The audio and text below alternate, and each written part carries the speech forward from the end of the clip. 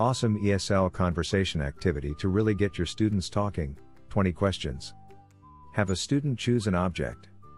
The rest of the class then take turns asking yes or no questions to find out what the object is. The class can only ask 20 questions to determine what object student 1 has chosen. If they cannot solve it with 20 questions, student 1 wins the game.